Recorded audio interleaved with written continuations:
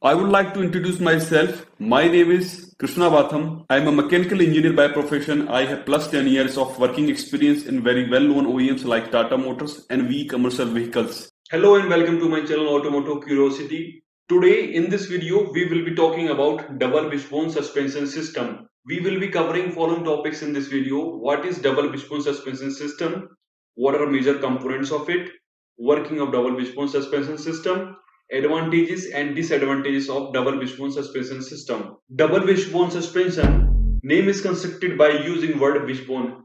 Wishbone is name of fourth bone between the neck and breast of a bird.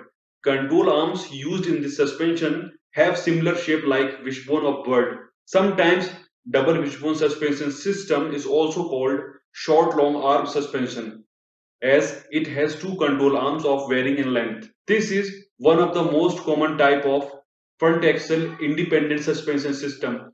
Independent front axle suspension refers to type of a suspension system in which front wheels of a vehicle moves independently.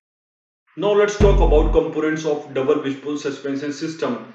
Double wishbone suspension system has majorly 5 components, which are control arm 1, which is also called short arm, control arm 2, which is also called long arm, spring, shock absorber, ball joints. Working of double wishbone suspension system. Front wheels of vehicle is connected to frame by upper and lower control arms. This attachment allows vehicles to swivel up and down. The wheel turns on the wheel bearing attached to steering knuckle assembly. Steering knuckle assembly is connected to control arms through a ball joint. Ball joint allows movement in number of different directions so the assembly can swing around as vehicles are turned to left and right. Now let's discuss advantages and disadvantages of double wishbone suspension system.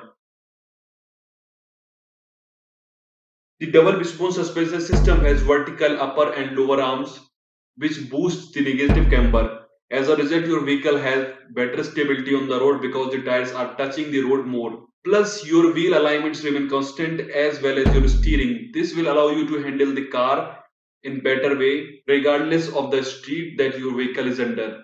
Therefore, if you are looking for suspension which allows you to control your vehicle in stability and consistency, then double wishbone suspension system should be our first choice. The only negative thing to say about the double wishbone suspension system is that it's costly. The suspension system is a lot more complex than McPherson suspension system, which means it costs manufacturer more money to create it. There are so many components and part of double wishbone suspension system. If one part were to go bad or get worn out, then your whole suspension would stop functioning properly. So we can say maintainability is also a negative point of double wishbone suspension system. Thank you so much for watching this video. I appreciate your patience for staying with us till end of this video. Hope you may have liked this video. Please like, subscribe and leave comment below in case if you have any question or any feedback. We will see you in next video.